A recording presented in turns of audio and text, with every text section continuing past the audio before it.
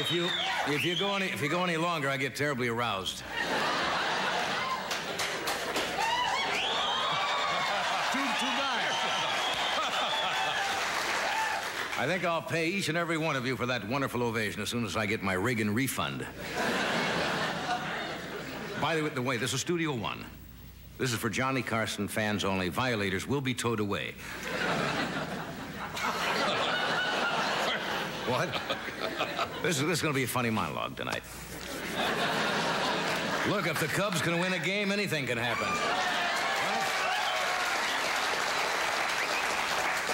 Well, it's Larry Lavender. Mr. Bandbox. You are just a vision. I welcome you to NBC. Have you seen NBC's new slogan? Yeah, our pride is showing. Yeah, networks come up each year with a new slogan. I'll tell you, it's better than the original slogan they were going to use for the new fall season. NBC, watch us, we're desperate. Too much begging. Good Friday, we always get good Friday night audiences. Must be because it's Friday, I guess. Yeah. And we are in Burbank.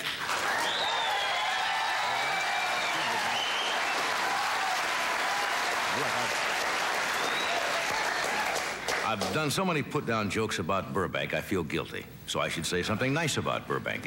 Burbank is a nice city. And there are quite a few No joke. Do you know a lot of celebrities live here in Burbank? Like, for example, Dr. Leopold Fleckner. Dr. Fechner it is. Leopold Fechner. He is the inventor of the Fechner maneuver. And that is when you see a woman choking, you go up behind her, put your hands on her waist, and you nuzzle the back of her neck.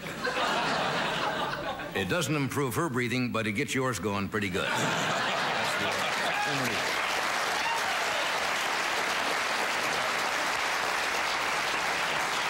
And as I often point out, there are a lot of sights to see for you people from out of town right out here in the valley. Have you been to the drive-in church they have here? Jack in the Pew.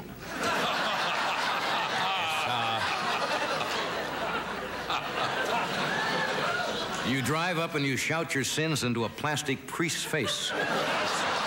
Weird.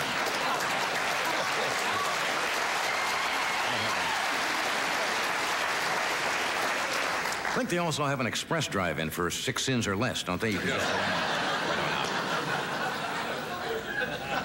in. So, weird item. How many of you go to fast food places? And I'm not going to mention any names at all. How many of you go to, okay. According to the news in last night's and this morning's paper, it seems that Australian horse meat was sold to a food processor that makes up hamburgers for some of the fast food chains. I can't mention any names. Well, it may be true. I ate at one of those places today, a little fast food chain here in Burbank, and I don't know where they got their meat, but I ordered a hamburger. And the patty ate the lettuce. Well,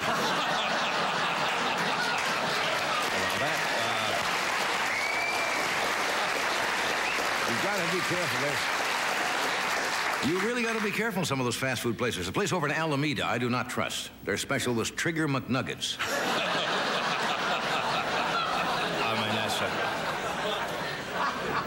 There's got to be some truth into it, because after eating one of those, you get a strange urge to put on a fedora and pull an ice wagon.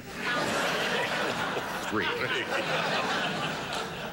Well, let's do an update on the Mediterranean fruit fly situation, because it's kind of serious. They found another dead fruit fly today, was discovered in the San Joaquin Valley. And no foul play is suspected. They did find a can of Raid nearby with a note saying he was despondent over the death of 3 million of his relatives.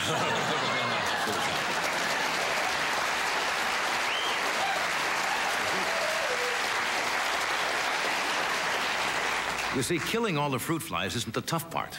The tough part is being the cop who has to draw that chalk line around the teeny little bodies. That is a tough job. Now, that fly was dead, but they found 3 fertile fruit flies up in around Modesto, and that becomes a problem. Now, Doesn't sound like many, but 3 more, that's because they get it made. What a life they lead. All they do is just mate. And I guess that's it. Your tangerine or mine.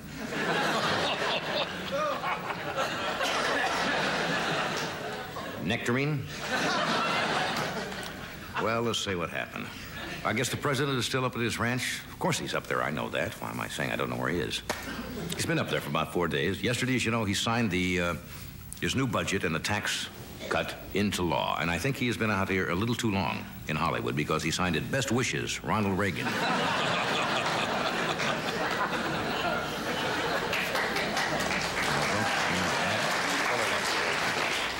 That didn't come from the heart, obviously. The controller strike is still on. They are desperate out at Los Angeles, LAX airport. They have replaced... I'll tell you how desperate they are. They replaced some of the controls with Beverly Hills parking lot attendants. Yeah, when a pilot lands now, a guy comes up with a window and says, that'll be $3, just park it against the wall. Anybody here from Utah? Oh, okay. Your state is a little bit upset, right? Yesterday, apparently, the Department of Defense airlifted out to Utah something like 22,500 pounds of lethal nerve gas, the biggest airlift of lethal weapons ever. I guess they're going to store it somewhere in Utah, right? No state wants it at all because they say 2 drops of it can kill you. 2 drops. Now, you see, they could store it here in Los Angeles because the smog would neutralize it. Nerve gas jokes I didn't think would be too big. Let's see. Jerry Brown was in the news again today in the Wall Street Journal. They said Governor Jerry Brown is trying to shed what a lot of people have called his flaky image. For instance, Jerry says he no longer plans to wear the boxer shorts with the sayings of the Reverend Moon on them. And he'll quit referring to Linda Ronstadt as the first squeeze. A couple of things here. Anyway, tonight we have... How many have seen the movie Tarzan the Ape Man? Right, okay. Tonight, the Mighty Carson Art Players will present our version of Tarzan the Ape Man. With Miss Betty White.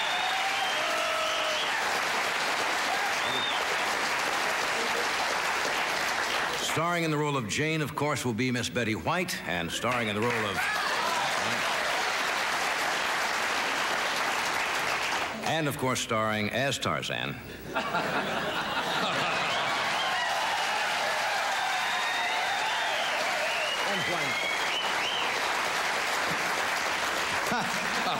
And starring as the Jungle Flasher. Also, 2 wonderful actors are here. Mr. Peter Strauss and Mr. Victor Buono are with us, so stay where you are. And we'll be...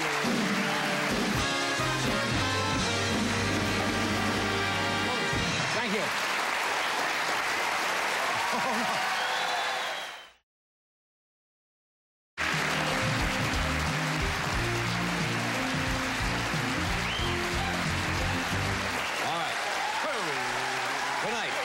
Carson Art Players. Of course, our Tarzan sketch tonight is set a little later. Tarzan and Jane have been in the jungle. A long time. No, not a long time, but they've been there, and things are not as good as they were. My first guest tonight, you all know, he won an Emmy for a wonderful performance in a television show called Jericho Mile, and he received his 3rd nomination for Best Actor in a Special for his work in Masada. It's a great pleasure to have him here. Would you welcome Mr. Peter Strauss?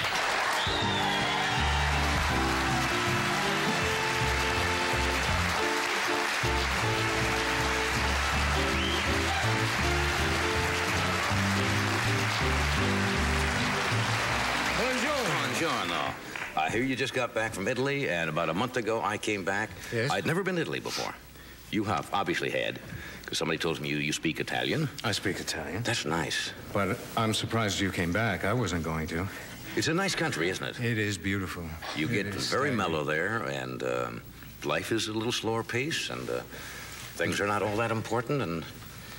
I had gone basically to be in Rome and Milan, and Right. I decided to take a car, which I'd never done, from Rome, and drive to Milan instead. Took your life in your hands. No, it wasn't bad. You go up through the mountains, and you drive very carefully. Right. Yes, you must.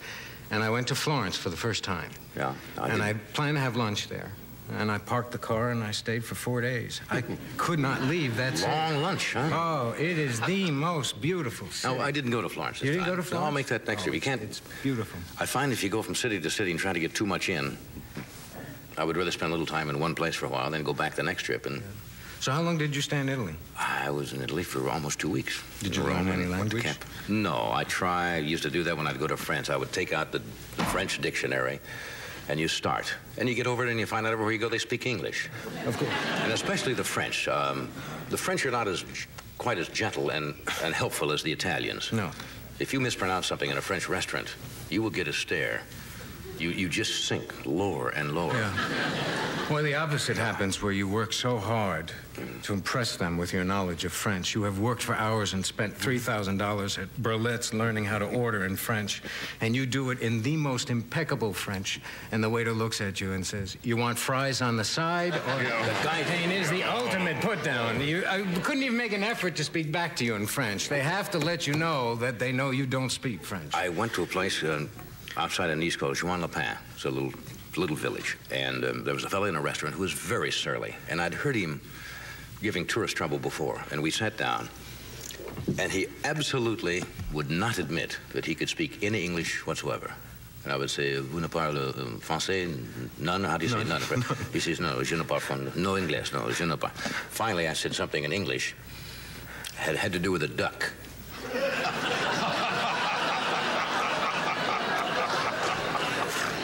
After I was sure he could speak no English, I suggested he try this act with a duck.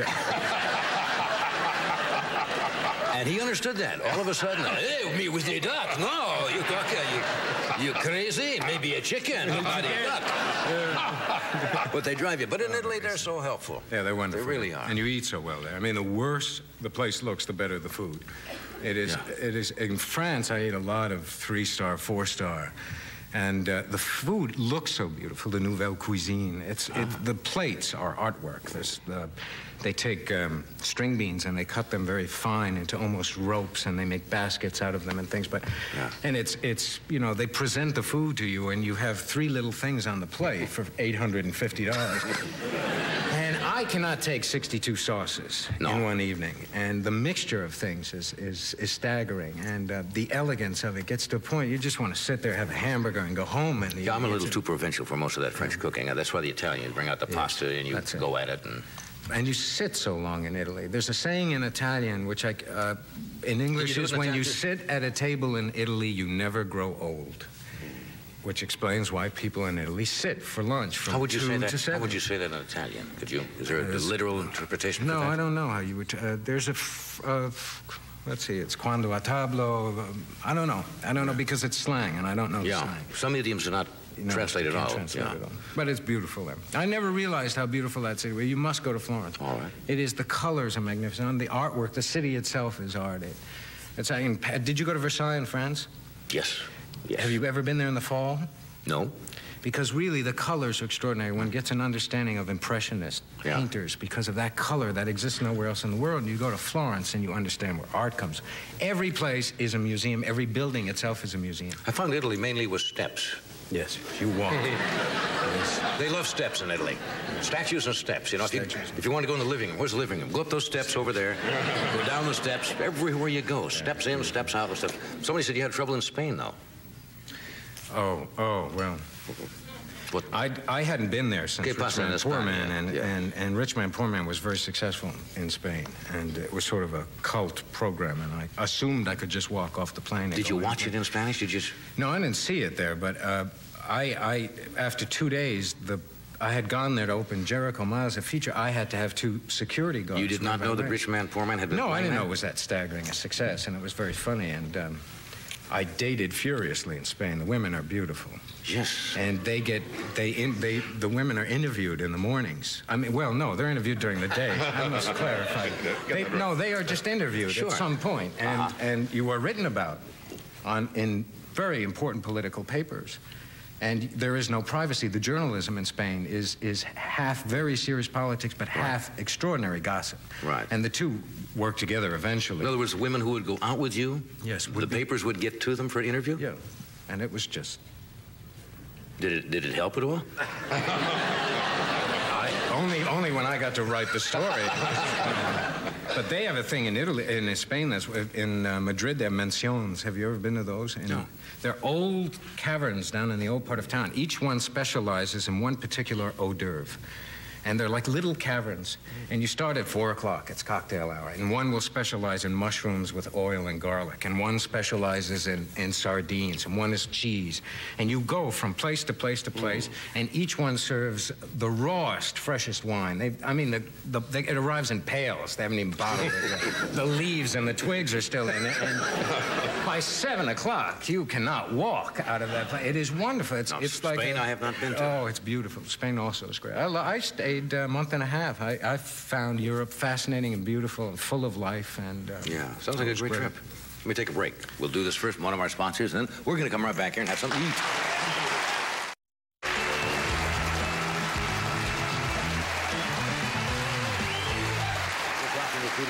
Victor Bono will be out. We have a sketch for you. Somebody said, now, when you were in Paris, you, as we say in the business, freebied your way through Paris. How did you manage to do that? That also was on the basis of the film. I was put for a week in the Georges V Hotel, which I could never go to by myself. And right. I sent 3 shirts there to the laundry. I could have bought the shirts 4 times here. It's astonishing in a hotel in Europe. Yes. But, I mean, extraordinary service. And it was one of the most beautiful hotels in the world. Right. I loved it. But if you go down to the country in Aix-en-Provence and you go down the south and stay in little pensions, it's beautiful. But when you can go first class and you do not pay for it, it is wonderful. It's always the way to go. Somebody else is picking up the tab. Oh, room service. You can actually order a $30 breakfast there, and it's orange juice, 2 croissants. And that's it. Yeah. For $30? And you don't feel bad. But when you go to, it is staggering. I mean, 4 shirts were $30 to clean and press. I'm serious. What? $30 to clean and press. That's a little steep. Yeah, it is steep. Yeah, but you get them in an hour. They're still warm when they do. They do them while you're wearing them? Might as well. I mean, try getting 4 shirts in an hour in New York in a hotel. Speaking of New York, you went to New York on your way back, and all of a sudden you got involved in a play you're going to do. Yeah, I'm going to Broadway. How'd that come about? When I came back from Europe, I really felt sort of renewed. I just decided to take on a new challenge, and I walked around Broadway and realized that had always been a dream, and that's where an actor is tested, and it was time to do something different. And I wanted to get away from television for a while, and I Have you ever played the Broadway theater? I've never done Broadway. Right. And I went, and I stood there, and I looked, and at that time, a writer and producer that had a new play called Einstein and the Polar Bear, they were looking for an actor. And the coincidence of timing was such that the day I called my agent and said I want to do a play was the day they called and said, is Peter available for a play? All good actors, and you are a fine actor. Thank you. Like to get back to the theater. You know, George C. Scott goes back ever so often, and many good actors, because theater is not highly paid, whether you know this or not, is like television or motion pictures, but they go back there because that's the craft, and they like to get up and exercise their craft in front of a live audience. It's the test. It is the place where Is that the name of the play, Einstein and the Polar Bear? And it has very little to do with Einstein and less to do with a polar bear. It is the story of, it is a very emotional play about a reclusive writer whose wife has committed suicide. He's written 2 very important books, and he retreats and becomes a recluse in New England, and he communicates with only a few neighbors, and one day a woman enters his life. Her car is broken down during a snowstorm, and the relationship that happens between the 2 of them and the ensuing When do you do that, this fall? I start rehearsals in September, and we open on Broadway at the Court Theater October 21st. Now, you know what'll happen, what often happens. I've seen it happen. People go there, all of a sudden, the thing's a hit. Let's just say it's a hit. And all of a sudden, they say, we'd like you for a year or 2. Well, I think most actors, you have to start with a 6-month contract, which is a long time. But I know, and I don't know. I mean, I'm staying here. I mean, I'm in the process of trying to find a house here. Are you going to do that, fine, man? I think so. If I can get through this whole system of searching for one. The other day, I had the honor and distinction of looking at a $1,160,000 fixer-upper. Now, that sounds like he's putting you on, but only in California, I think, You know, and maybe back in Washington, D.C., would they say, they don't even say million anymore. No. They just say, it's 1-2. Great buy if you're handy with tools. For 1-2? Ocean view, where you put your head through that little bathroom window, and a mile down you see 2 Japanese freighters unloading tuna fish at San That's right. You just part those bushes there and stand on this orange crate. You'll see an ocean view. Unbelievable. We're going to take a break here, and then high drama will ensue right here on this stage, folks.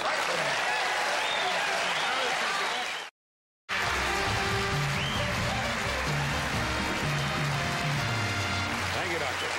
Yes, sir. Doctor in the NBC office.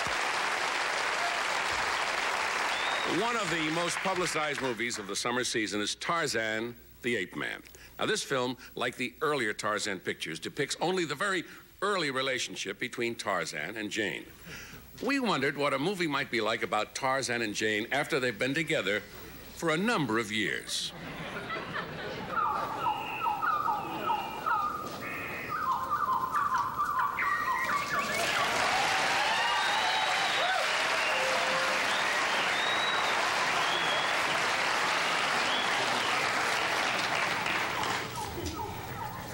He didn't fix the ladder. He's late coming home from work. I'll bet that jungle jerk's out swinging with the boys again.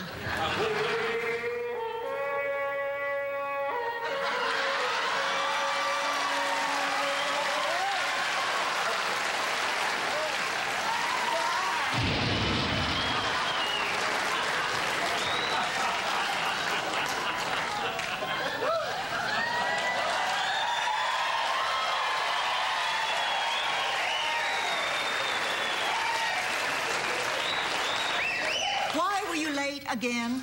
Not Tarzan's fault. Vine controller strike.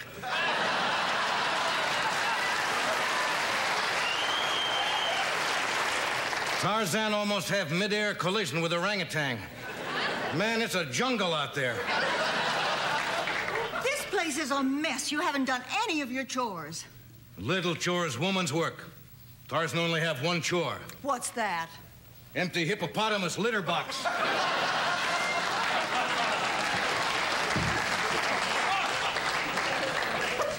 Yourself a provider. Will you look at this dump? Tarzan good provider. Tarzan get job. You're completely primitive. You're totally unskilled. You have the manners of a baboon and the IQ of an ape. Where could you possibly get a job? Tarzan already been accepted at post office.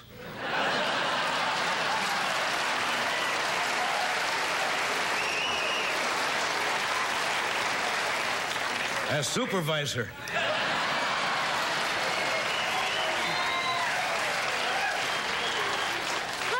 To make anything of yourself when you sit around all day playing with a chimpanzee. It worked for President Reagan. Where's Tarzan's dinner? I don't have your dinner, banana brain. I'm a person in my own right. I have better things to do. Send out for some pizza. What their number? I don't know. Call information.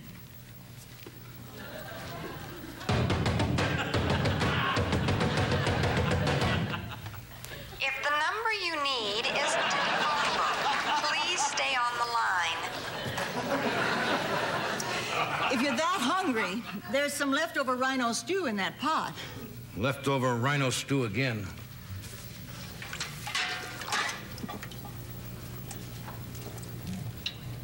Tarzan think this a little too horny.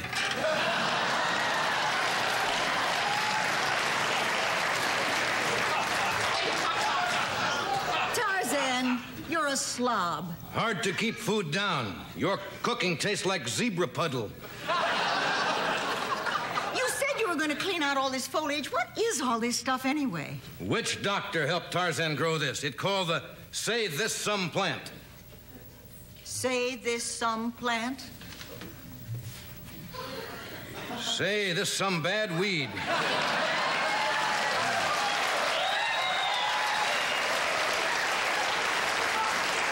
Tarzan smoked no vine before its time.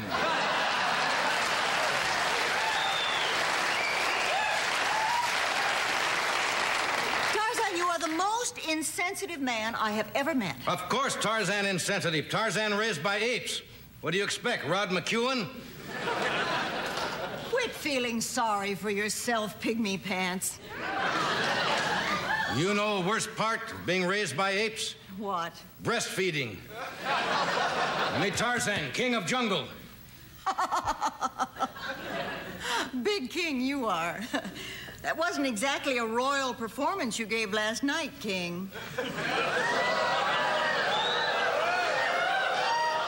That never happened to Tarzan before. Are you kidding? Even at your best with you, it's strictly wham, bam, thank you, Buana. Let's face it, you're not much of a man. Oh, yeah? Quicksand chest?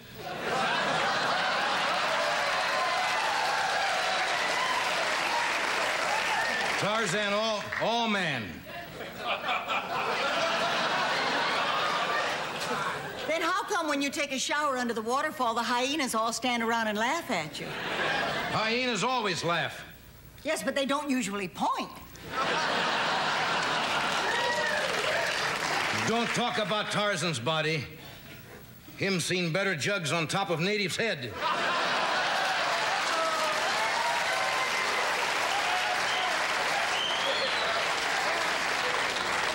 What have you accomplished today? Tarzan go on hunt today with native warriors. Watusi, Masai. You bangy? You betcha. Oh, Tarzan! That's the trouble with you. You come on too fast and too crude. Tarzan may be crude, but at least faithful. Not like Jane. What do you mean? Tarzan know about night you made whoopee with Marlon Perkins. Oh, big deal. Just that one time, while Jim worked his way down the river. Yeah. One time my loincloth. Around jungle, you known as Easy Country Safari. You're no angel. I found this under your mat. An inflatable crocodile. That Tarzan's niece from Milwaukee. She's just your type. At least she's got her own teeth.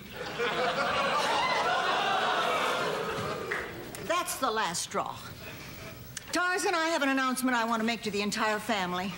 Boy, Cheetah, boy.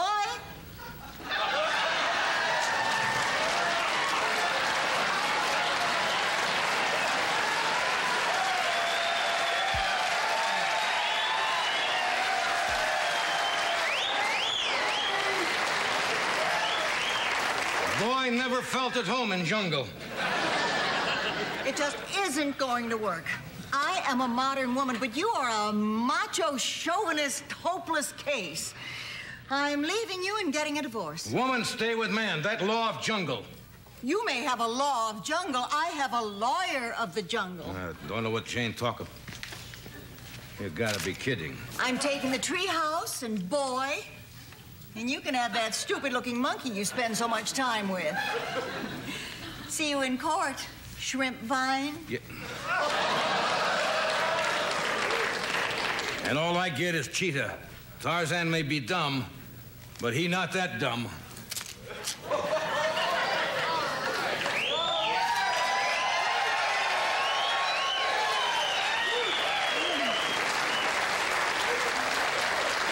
Tarzan will learn this next take from Benny Hill. We go spend several days in bush together.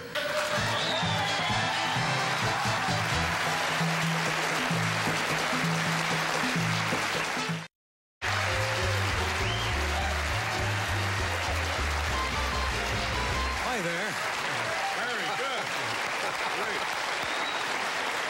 Okay, moving along. Thank you. Betty will be out and join us for a few minutes later. She's so fun to work with. It's a great talent. My next guest is a very talented gentleman. He's a fine actor, also a poet. Would you welcome, please, Victor Buono.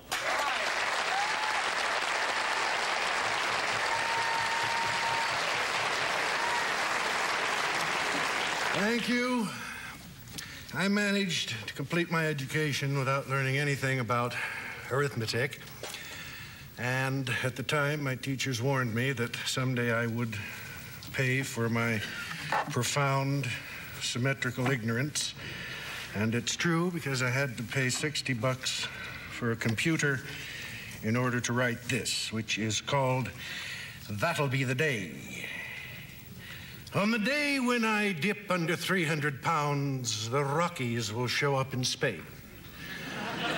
On the day when I slip under 300 pounds, Mr. Watt will propose something sane. When I'm $2.99 in the French forswear wine and one of Pete Rose's checks bounces and donkeys don't bray, then you'll know that I weigh less than 4,800 ounces.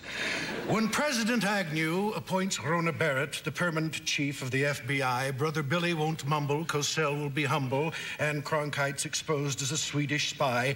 When George Burns is no longer funny, and a ruptured appendix is fun, and chickens date ferrets, I'll weigh less than 680,385 carats, or 15% of a short ton. On the day when I need less than 2 yards of belt, Howard Johnson will stop frying clams. I'll be down to the bone, less than 21 3/7 stone, or 76,800 drams, or 2,100,000 grains, 86,400 scruples, 87,500 pennyweight, or 136,077.6 grams. When I do it, you'll know it, the headlines will show it, but don't hold your breath, because it may not be soon, for the day when I weigh less than 300 pounds is the day I get weighed on the moon. This is called That'll Be the Other Day.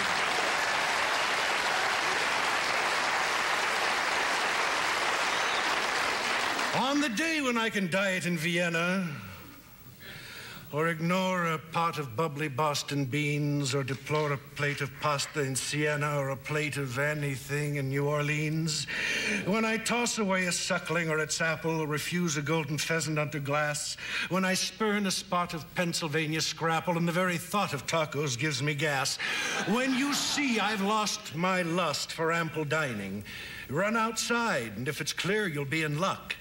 Because you'll soon see Queen Elizabeth reclining in the nude upon a great big mallard duck.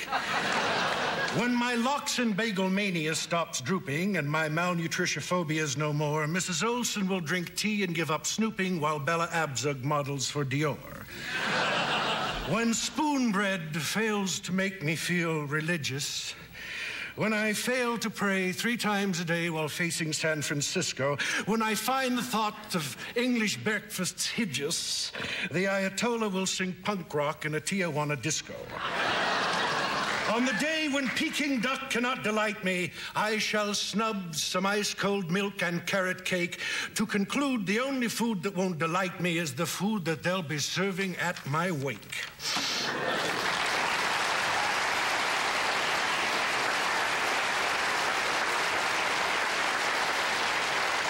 Thank you. I know it's difficult for you to see one such as I and think that I could possibly ever want for anything. I find it hard myself to believe it, but it's true. Now, some people seek after power. Power is pleasant, that's true. Others seek wealth or exuberant health, and these things are very nice too. But worldly power and glory are not what I pray to possess. Others may yearn for money to burn, but I require much less. I want to stroll up to a tailor and say with a radiant grin, "This suit, as you see, is too roomy for me, and I'd like you to please take it in."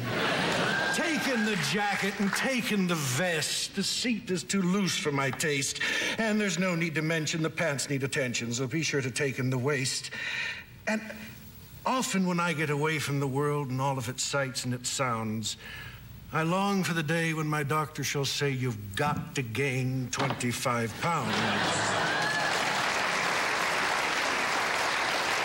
I want you to eat at least 4 times each day. Don't object. You can do it somehow. I know it's a chore, but you've done it before. Here's a cheesecake. Get started right now." And I long for my brothers to call and say, Vic, help us out, won't you please? We're going away for a holiday. Can we borrow your surfboard and skis? Or I'll tell my agent, please inform Miss Garbo that I'm flattered and I'd love to do her show, and say yes to Fred Astaire. We'll make quite a graceful pair. But about that Playgirl centerfold, say no.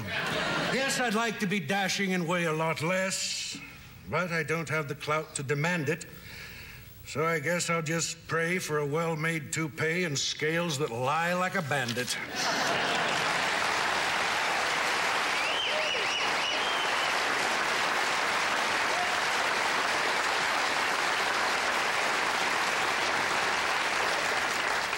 There are two basic rules of dieting.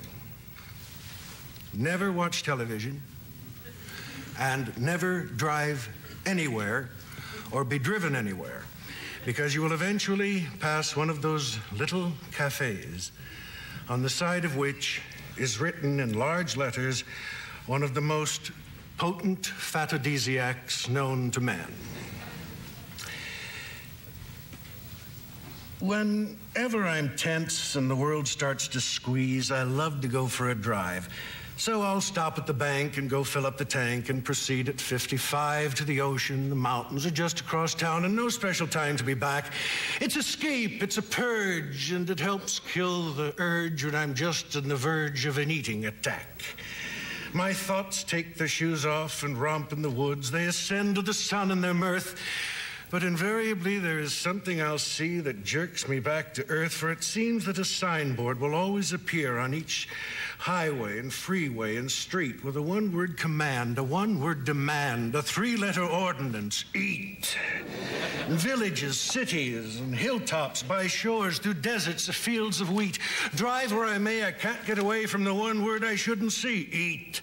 I'll be thinking of music, improving on Bach. I'll have the lost chord in my grasp. Then eat will appear, and all I can hear is my willpower's terminal gasp. Wherever I wander, at home or abroad, they all have the same thing to say. Whatever the border, I'm given the order. Essen, mangiare, comer, manger. Once I was lost and alone in Tibet, crawling through snowbanks and sleet. And I came upon a yak with a poster on its back: Shangri-La, gas, lodging, eat.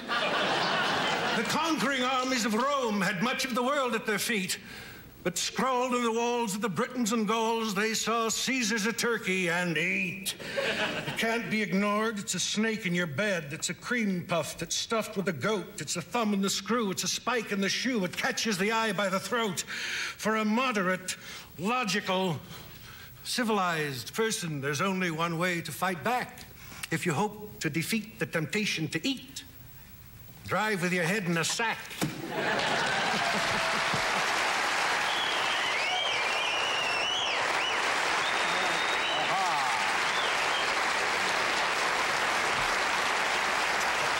We're going to take a break, have a bite to eat, and we'll be right back. Little snack here.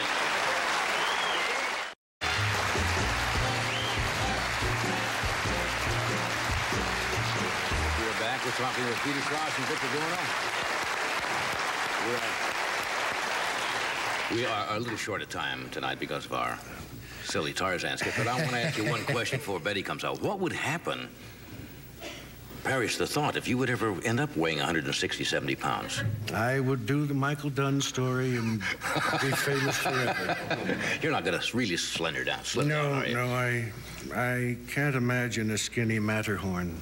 It wouldn't work, John. I want to bring Betty out here because she's such a fine actress, and as you know, she was for years on the Mary Tyler Moore Show. She's currently starring in a 4-hour NBC miniseries called The Best Place to Be, which will be on the air on both Monday and Tuesday night at the movies, September 7th and 8th. Would you welcome Miss Betty White?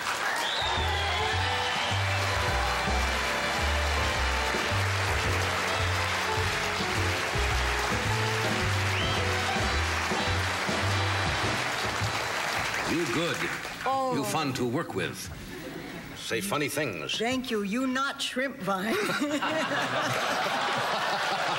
now, come on. Oh, that was fun. Yeah, I love working with you. Sketches. I remember a show you used to do when I was out here in California, because we've known each other a number of years. called Life with Elizabeth with the late Del Moore that you did. Oh, that was such fun. That was winging it about like this. Yeah, and you were super then. Oh, we had such a good time. Well, the audiences go along with you when they know that you haven't rehearsed and you've just... This is not exactly a four-star playhouse we do. We come in here... Have you noticed that? I've noticed that. Afternoon, just take a shot at it and then go. It's good to see you. How you feel? Fine. I'm feeling just great. Yeah, you're working a lot now? Yeah, I'm working, and I'm zooing it up a lot. That's right. We had your friend, the gentleman from the L.A. Zoo. Oh, Dr. Warren Thomas. Yes, Isn't he a charmer? with the gorillas.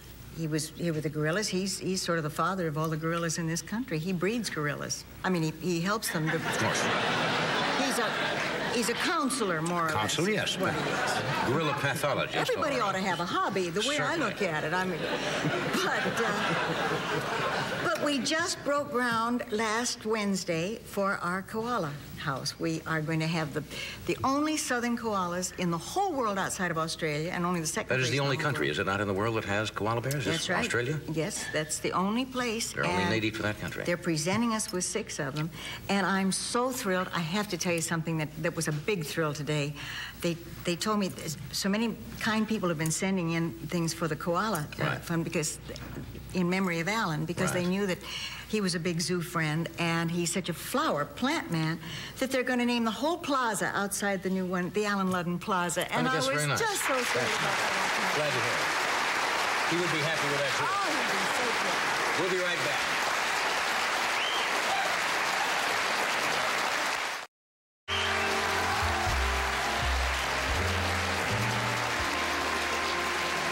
We are back, and we just have about a minute to thank everyone. So I wish you much success on the show on September 7th and 8th. Thank you very much. And I've got a Carol Burnett special coming That's out. what I hear. And then a Love Boat 90-minute special with Carol Channing. It's my week for Carols. Hey, thanks for being with us. It's always fun to have you here. Thank you. Even if I match Doc? Yeah, you and Doc could go right out tonight, and no one would know the difference. Thank you. All right, Shrimp Bun. I'm back to that, huh? Victor, Peter, thank you for being here. It's always a pleasure to have you, and good luck on your play. Thank you. Be it in New York. Thank you. Tomorrow night is Saturday. We won't be here. But Monday night, David Steinberg will be here with Bernadette Peters, Charles Grodin, and cartoonist Arnold Roth. Have a nice weekend. Good night.